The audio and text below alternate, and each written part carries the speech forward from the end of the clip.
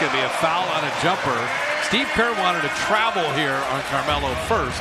Finish your story. Yeah, so he wanted number 7, and so Donnie Walsh, who was the GM at the time, calls me into his office, and he's like, Carmelo's telling us he wants your number.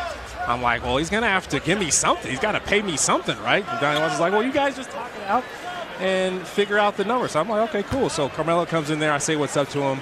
I'm like, bro, let me hold something. Come up off that paper. I know you're paid. He's like, don't worry, I got you. I start to throw out a number. He doesn't let me get it out. He's like, I got you. Don't worry about it. So I'm thinking, you know what? I've seen people pay people for jersey numbers, 50, 100,000. I'm thinking 20 racks minimum. And my boys are hyping me up. And I walk in the next day, he hands me a check for $3,000. I'm like, bro, come on. What? He handed me a check for $3,000. $3,000. That was it. I almost walked up to him before the game. I was like, bro, can I get an extra 10 G's for that jersey number you told me? Now, Kelenna, I mean, no calligraphy classes. Couldn't you have made a 3 into a 30? You know? I know, right? And he paid by check. Yeah, he paid by check. The problem was I didn't have any leverage with the team. I wasn't a star. If I was a star, I could have been like, nothing less than 50 racks. I'm not coming off this number 7.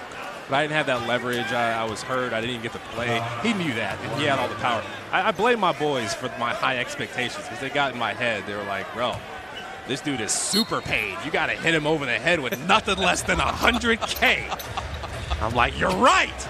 I need that. When Carmelo stopped you, you should have stayed with the number.